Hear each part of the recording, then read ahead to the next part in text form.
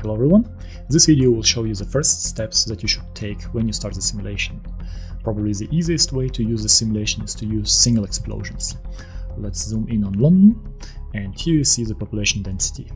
Now if we select the single explosion mode, we can simply click on the map and it will cause an explosion.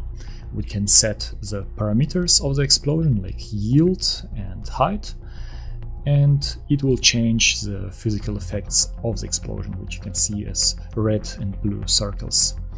So let's do it again, and depending on the height you will have fallout or you will have no fallout. So here in this corner you see that the calculator button is blinking green. This means that there are explosions that are ready to be calculated. Let's click on it. The effects of recent explosions are calculated and they are visualized. So in this section you can enable or disable different visualizations.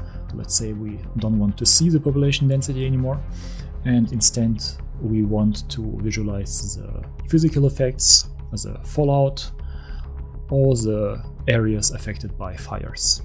Then you can replace the scenario that is loaded at the start of the simulation.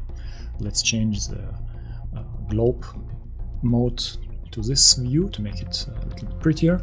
Let's disable the population density, and by clicking on this button you can execute the scenario attack plan by attack plan. Or if you click this button, all attack plans will be executed in their sequence and their timing.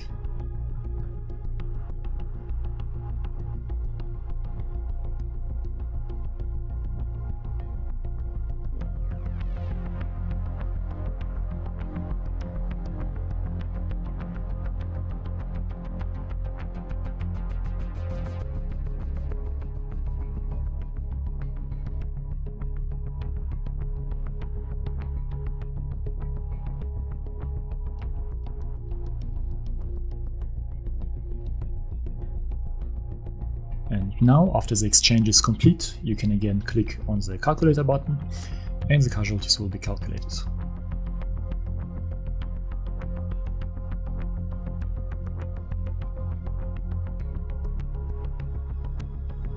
And we can see which areas were affected from this exchange. And again, we can visualize the physical effects, we can visualize fallout, and we can visualize the areas affected by fires.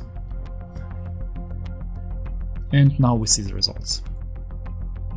The default scenario that is loaded at the beginning is not very realistic, so if you want to create a more realistic scenario, you can just delete the default scenario.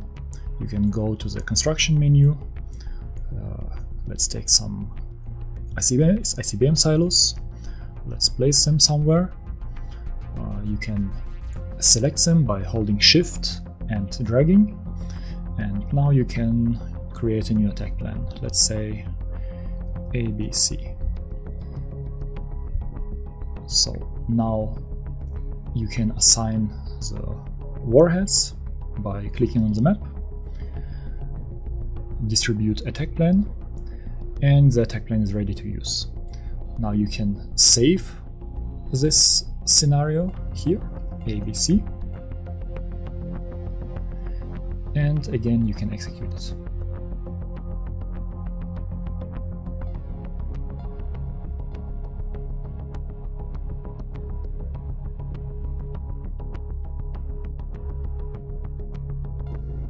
So this is the basic steps on how you can use the simulation.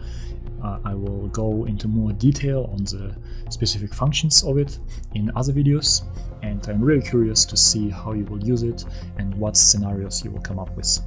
Thank you for your attention.